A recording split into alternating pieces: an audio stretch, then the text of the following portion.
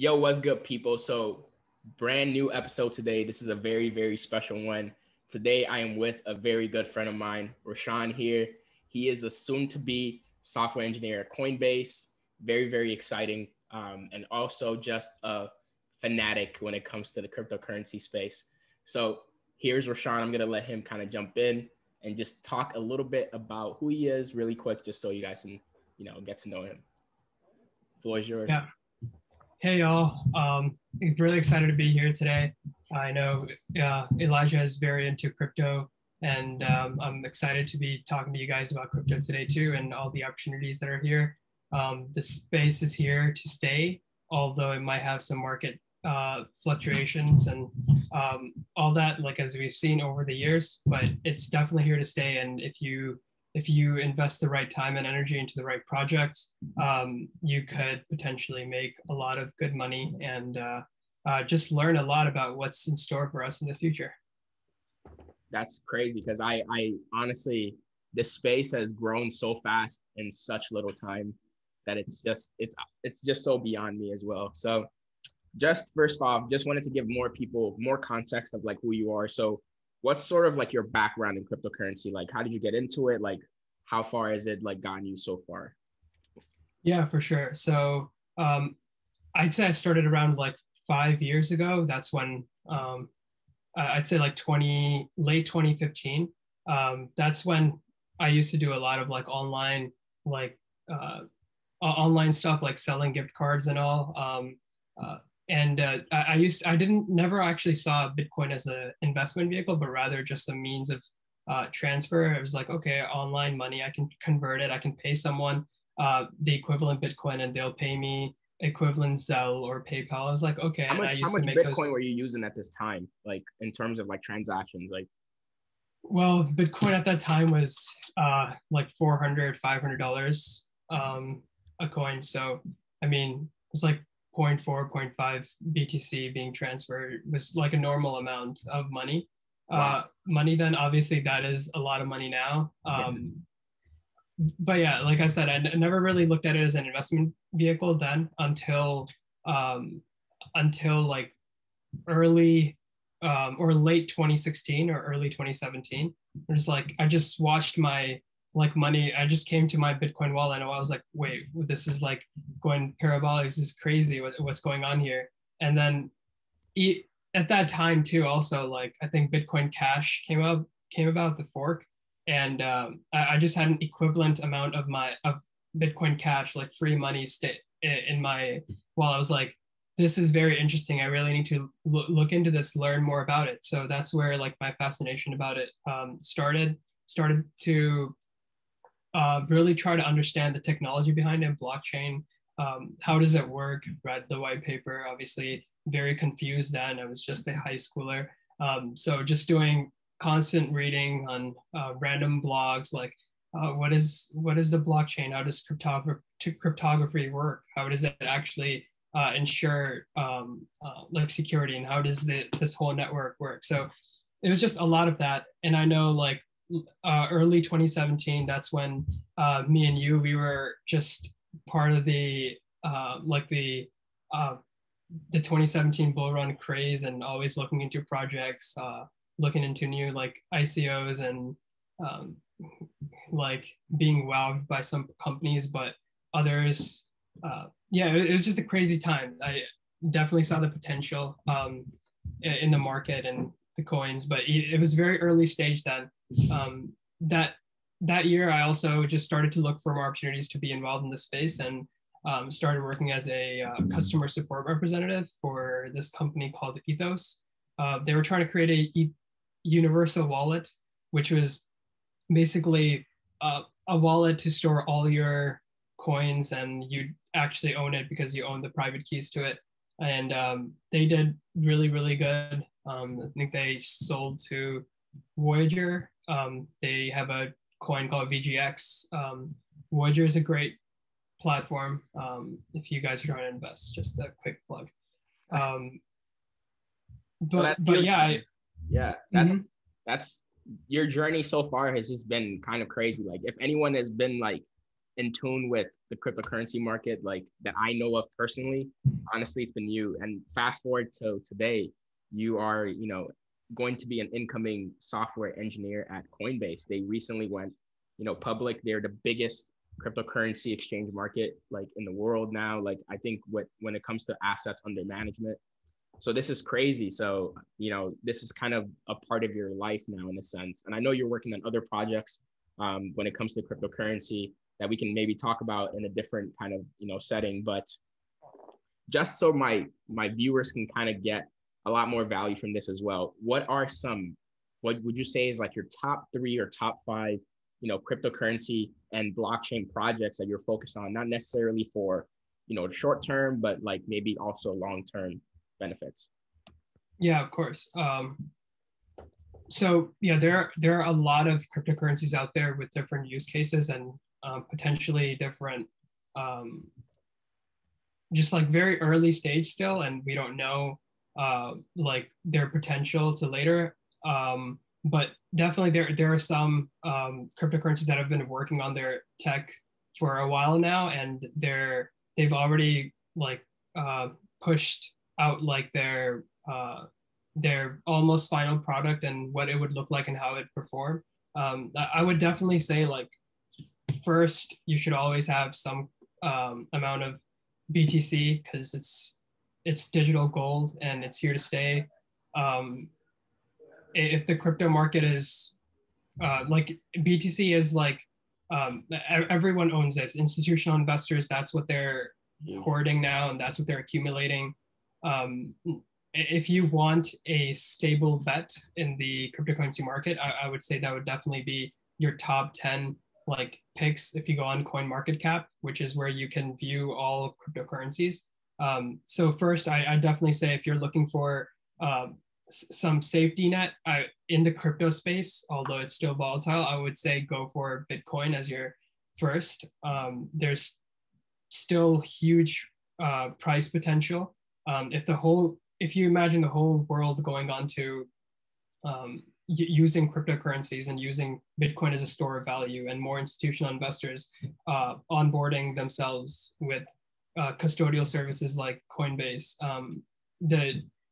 the price potential is it's still it's massive.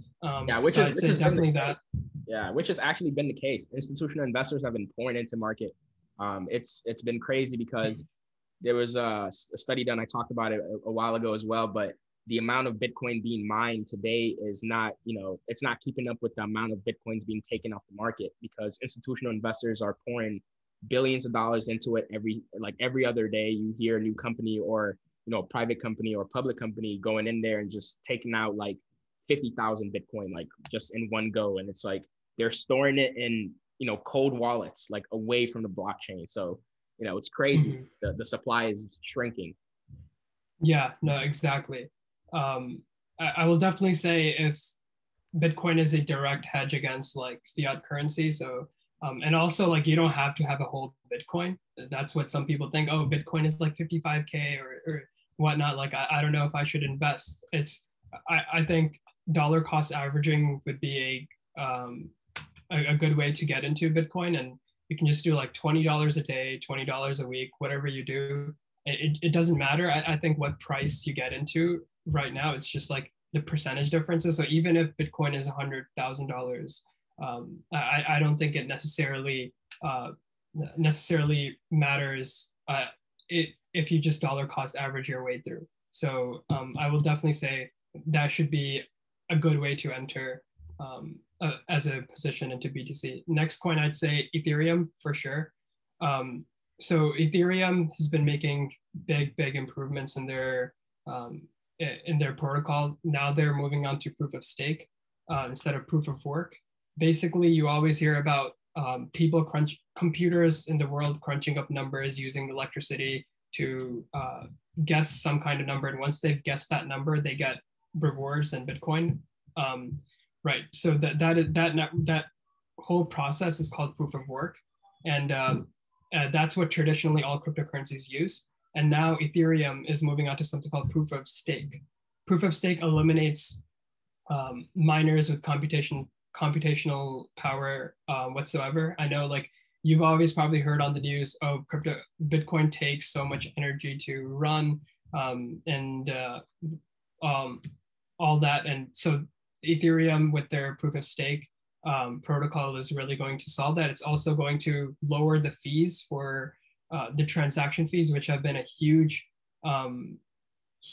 problem lately. Like they have like NFTs, if you've heard of those, just basically are transferring digital ownership around. And like while you're doing that, you want to make sure you're on a platform that has very low transaction fees. And so proof of stake, once Ethereum has fully implemented that and put it out there, they're doing it in stages, and by the end of the year, I believe it should be up. You could potentially see a lot of gains there. So that's huge. Ethereum, yeah, Ethereum is a bit different than Bitcoin. Well, very different in that you can with smart contracts. So smart contracts you can basically think about as like programs that live on top of the blockchain, and you can communicate with those programs to facilitate like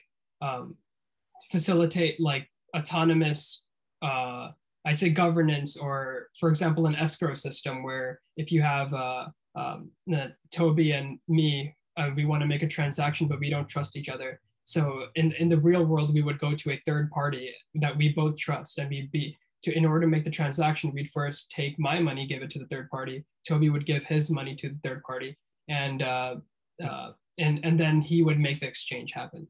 Right. But with smart contracts, for example, you could easily trust, because the blockchain is permanent, it's censorship resistant, it's immutable. You could. I would send money to the smart contract.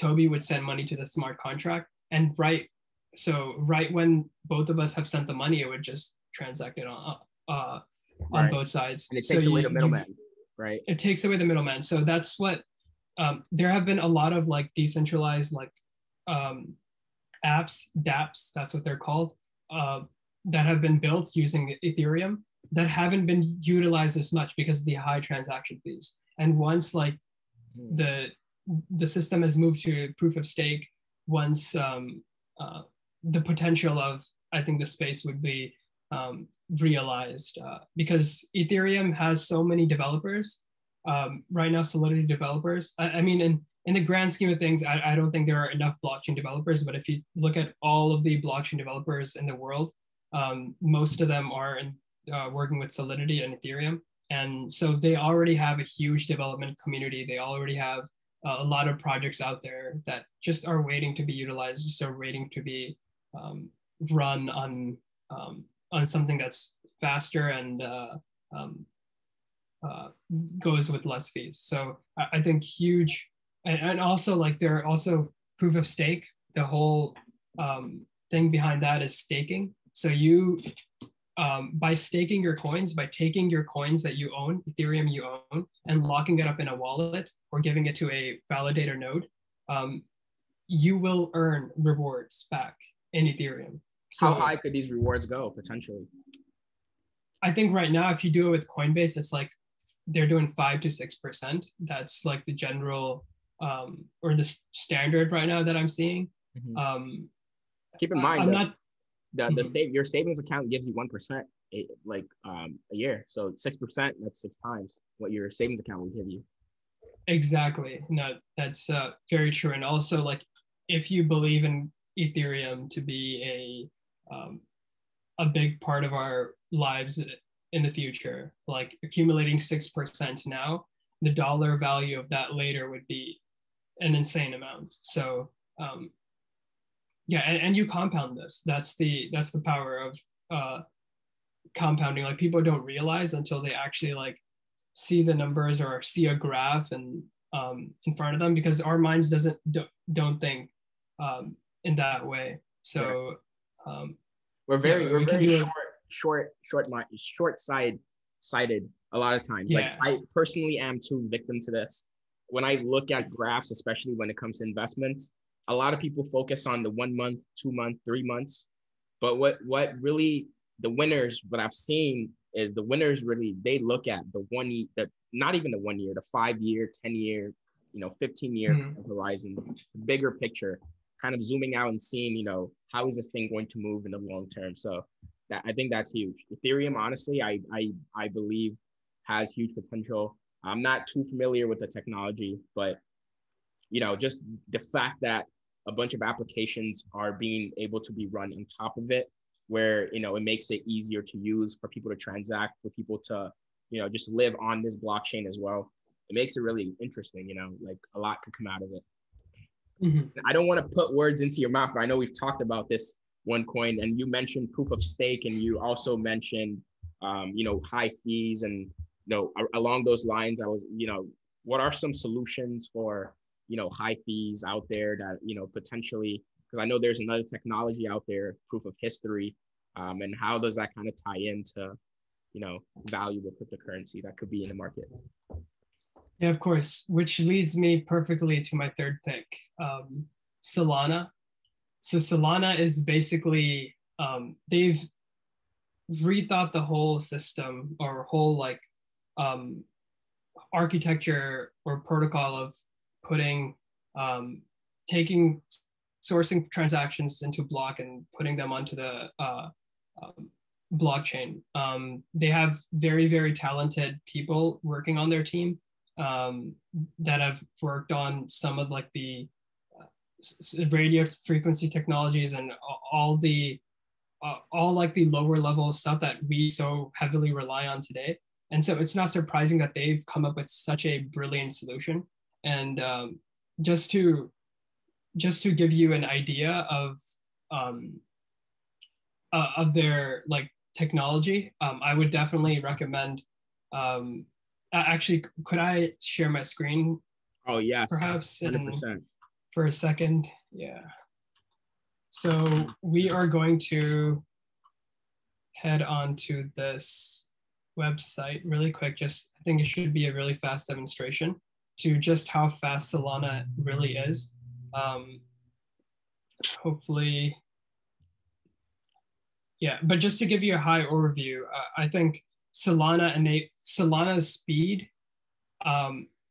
and transaction fees costs enables a whole world of applications that were just not simply possible using other decentralized protocols. The reason why today we're fine using PayPal, we're fine using a lot of centralized stuff is because it works so great. We don't have to wait. There's always someone on the other side buying or selling, and you don't have to wait for your transactions to go through because it's a centralized system, and that's often the benefits of having a centralized system. Like your UI, your UX user experience is just going to be so much better because it's faster.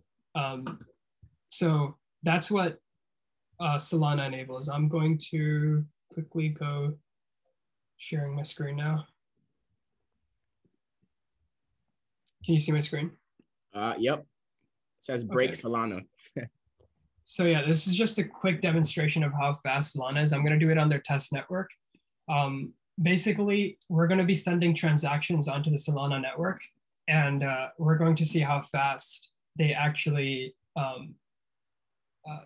get validated and put on the blockchain.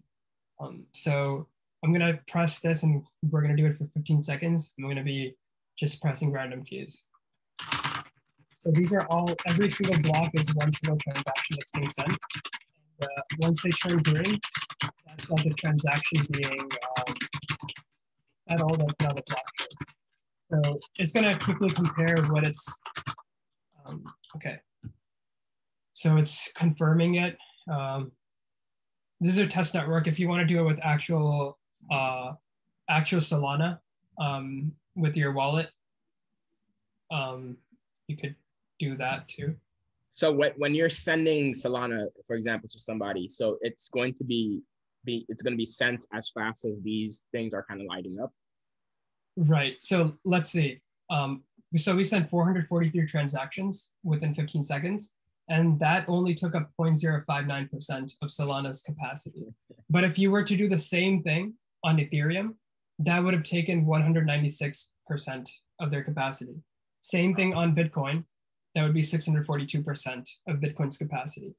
So what does that really mean though, like capacity, like in terms of so every 10 minutes, for example, in Bitcoin's case, they tally up all the transactions and they put them on the blockchain. Solana's time to take the transaction, put them onto the blockchain it's like in milliseconds, and so it has to do with the block time. So Ethereum's block time is 10 seconds.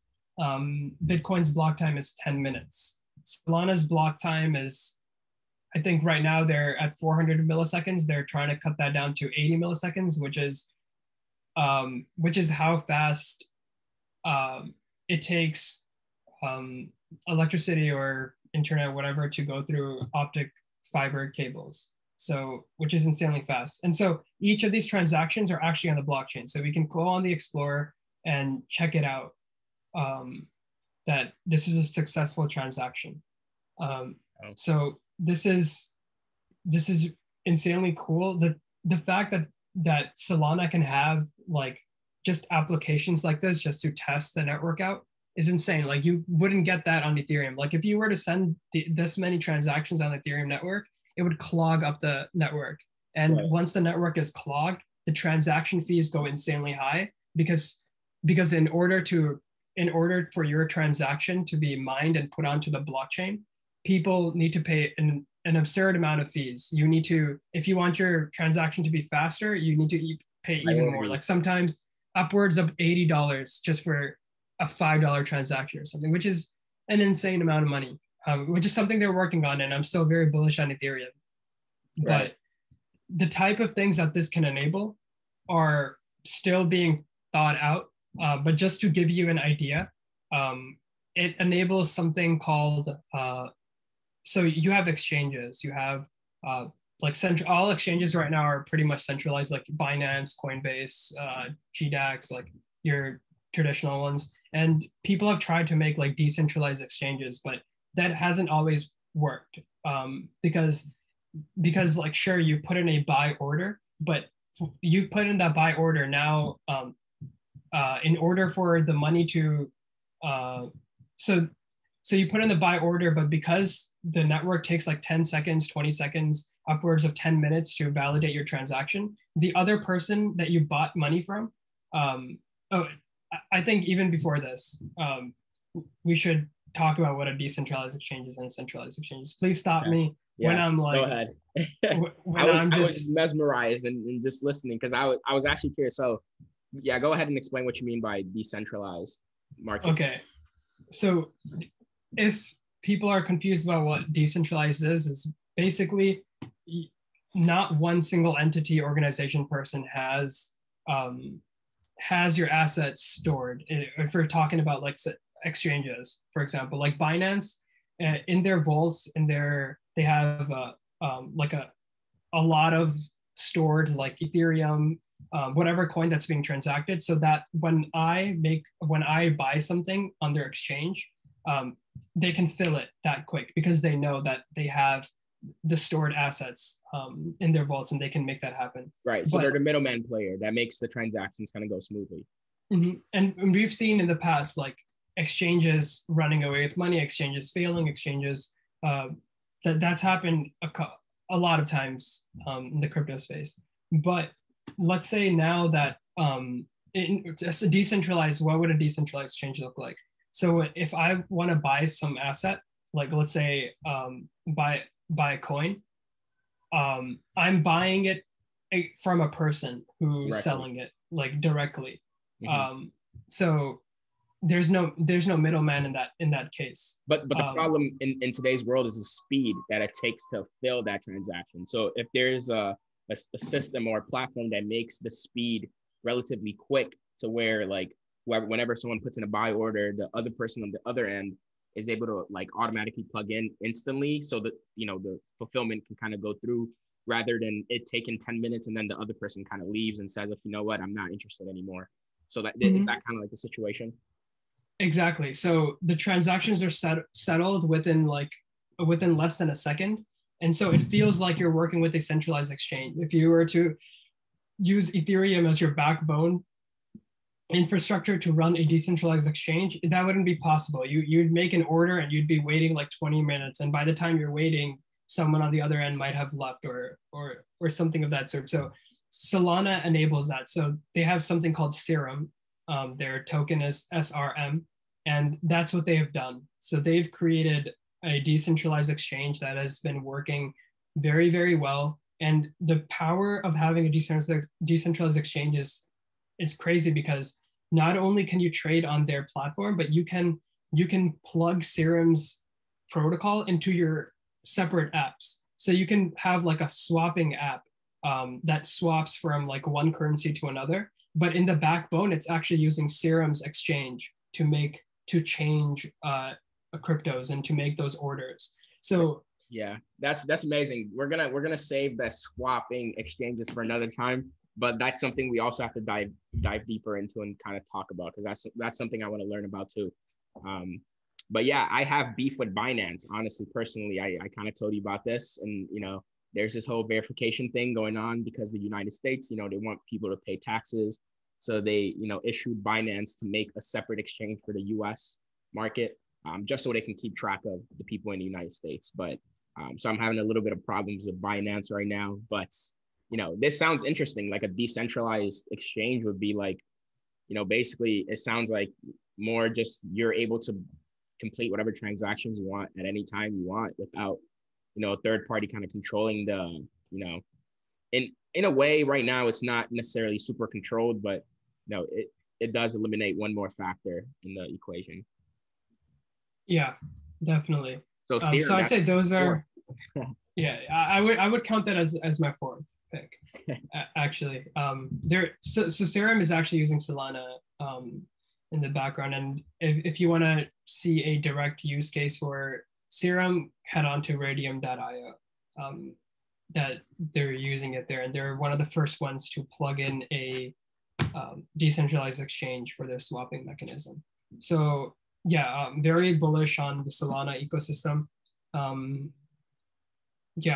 Very exciting stuff happening in that space.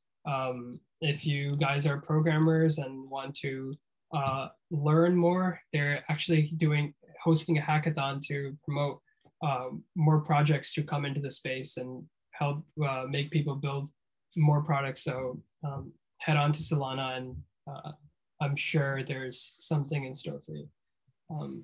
But yeah, that's huge. Top four.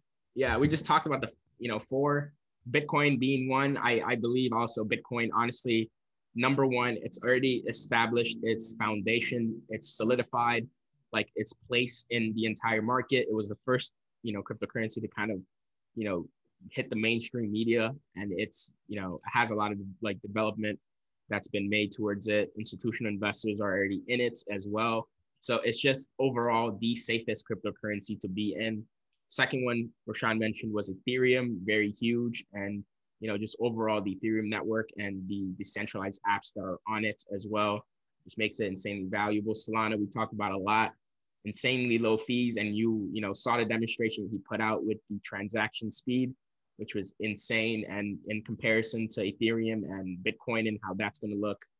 And we also talked about Serum and, decentralized exchanges. So with all of that said, what are the overall risks, involved just with the cryptocurrency market? And what are you, these are kind of two questions. What are you most excited for in the space as well? Yeah, definitely. Obviously there are risks involved. We've seen cryptocurrency market drop by like 30-40% in a single day, in a single week before. Although I will say the market has been a lot more, I'd say, stabilized due to the fact that institutional investors got into Bitcoin at like 35, 40, 45K. So that's why you should definitely invest in top 10 crypto currencies rather than coins that have low volume, just because they're more prone to market manipulation, and you could potentially lose a lot of money. So always make sure you know what the risks are. Make sure you have access to your funds at all times, and scrape profits off whenever you can and buy low again. Try to do that again. And if you're trading on like Binance or any exchange, make sure you put stop losses in case market dips and you want to. This is the money this is the only money you're willing to lose. And so make sure you have stop losses. Make sure you really learn about how to trade before you get into the markets, unless you just want to do a long-term play and just accumulate and dollar cost average, which is if you just dollar cost average through your pretty much you don't have to think about anything, any of those things that I mentioned. I will say keep your cryptocurrencies are very different in that if you lose access or if you lose them, no one's gonna give them back to you. There's nowhere you can go and be like, yo, I made a mistake. There's no FDIC. I accidentally sent it. There's nothing of that. So make sure if you create a crypto wallet, write down those 12 keywords, 24 keyword phrases that they give you, your private key, keep it locked away and stored in a safe place in case you lose your funds. Or that's happened countless times. Yeah, or you can also stay with platform like Coinbase, where they have wallets that are relatively easy to manage. You just buy your coin, you just keep it, and you just like set. It depends on the time you're willing to invest. Like Rashawn said, if you want to learn about trading and actually dive deeper into the cryptocurrency world and be a part of the big changes that are coming up, definitely pay attention to like trading platforms. If you don't have the time, you work a lot, whatever the case may be, but you also want to dabble in the market, check out platforms like Coinbase. They make it easy to enter. Mm-hmm. Right. Yeah. Coinbase, definitely. If you want to just buy and accumulate long term. And they also have like staking there too. So if you buy Ethereum, you can stake it and earn rewards on that. Also, I will say, like on Voyager, for example, you can set up like recurring buy orders. So every day it'll buy like $10 worth of like Bitcoin or Ethereum. That's how I have part of my portfolio set up to dollar cost average through. Other parts of my portfolio or just like or trading on Binance and short-term trading. So always like have, and I'm sure like Elijah can do more videos on this in the future about like risk management, but have like different parts of your portfolios. Don't put all your eggs in one basket.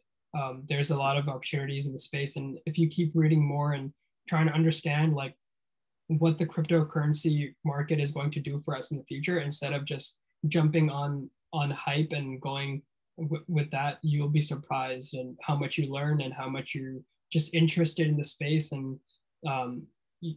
And you're just going to get a lot out of your time instead of just investing in like coins like Dogecoin, SafePanda, and stuff like that, which are, you've probably heard of them a lot, like Moon or SafeMoon. Yes, those are great coins to maybe earn a quick buck on, but you should look into like what are they trying to do? Are they trying to change the world? Are they so make sure you do your research. Cryptocurrency space is a little different. And yeah, obviously none of this is financial advice also.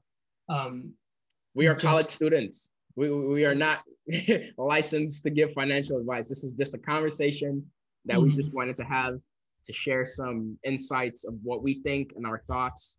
So this is by no means any financial advice. This is just for entertainment purposes only. So don't sue us. We don't have no money. We're college students. Yeah, like any money that I have personally invested, it's like money that I wouldn't mind losing, or I would mind losing, but I wouldn't be homeless if I lost it. So make sure you do a proper risk analysis and get in, guys. I've definitely seen people lose money in the 2017 cycle, and it's not too pretty. So make sure you're keeping up with the markets, and especially with Elijah's channel, because I'm sure he's going to be doing a lot more videos on cryptocurrencies. Yeah, make sure to always do your research. What was the second part of your question? Yeah, so like to kind of wrap it up, what are you most excited about? I know we talked about a lot of exciting things, but what are you personally most excited for in this space? Most excited about just like the innovation and just people imagining new applications, new way of interactions, and like just seeing more of that in the space. Like already, like there's just so many opportunities for people to accumulate and make money and own assets in the digital space right now. Like we're gonna do probably another video on staking and earning rewards through providing services like you're lending someone money to borrow, and as a in turn you get money for that because you're providing services. You're providing liquidity, you get money for that.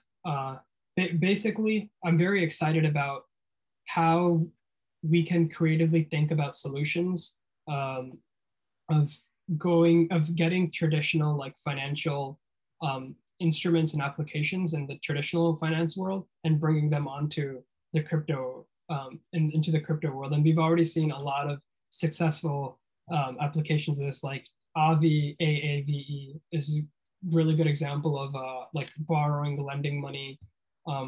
And later we can talk about a lot more opportunities for you to get involved with these apps and dApps. So there's investing in cryptocurrencies, right? You're investing in coins, but then there's actually like using the coins or the tokens like platform and engaging with their platform and seeing what that's like. And so I would definitely recommend or encourage people to do that, mess around with the technology that exists right now. And that's what I'm most excited about, just like seeing more of like technologies like Solana, like the type of things that can be created with it are just like still not having been imagined. So there's a lot of room for innovation, a lot of growth potential, and I'm just really excited to be working for a company that's going to let me do that, and let me be part of that space and surrounded with people who are equally wanting to create change. There's a lot of social change potential. There's just a lot in store that's gonna disrupt a lot of industries and already has, and just very excited for that.